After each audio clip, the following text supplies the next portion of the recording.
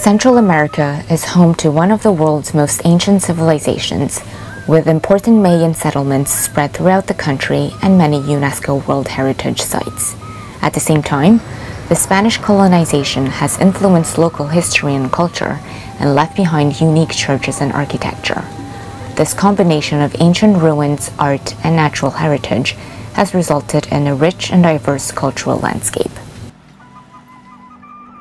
In addition to a complex mixture of cultures, Central America has a high concentration of active and dormant volcanoes due to the Central American volcanic arc, with Nicaragua having the greatest variety of volcanic ranges.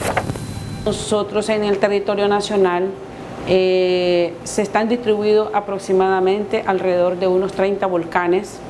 Entre ellos tenemos 6 que están ubicados en esta zona, que son los más activos.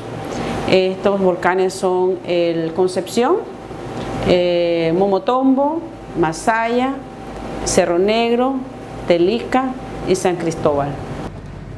Although volcano tourism represents one of Central America's major attractions, the unexpected nature of volcanic activity is a constant threat to the safety and property of the local population.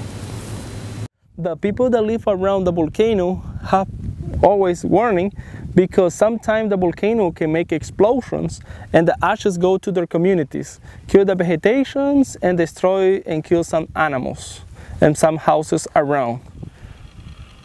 In the face of unpredictable volcanic disaster, only through disaster monitoring can losses be kept to a minimum. Therefore, in order to assist the Nicaraguan government to monitor volcanic activity, the TaiwanICDF has, since 2009, commissioned the National Central University and its Center for Space and Remote Sensing Research to implement the Capability Enhancement and Using Geographic Information Systems in Central America project. The Geographic Information System, or GIS, is a computer-based tool for mapping and analyzing spatial information.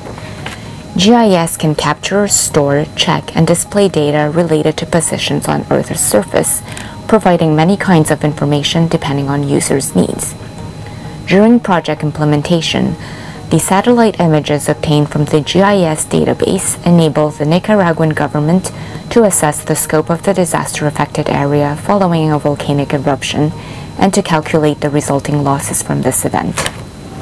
Con estas informaciones y con este apoyo técnico hemos logrado enfrentar técnicamente y conocer más a profundidad situaciones complicadas, situaciones que han puesto en riesgo a nuestra población, como ha sido el caso de las erupciones y los lahares que se han producido en el volcán Concepción.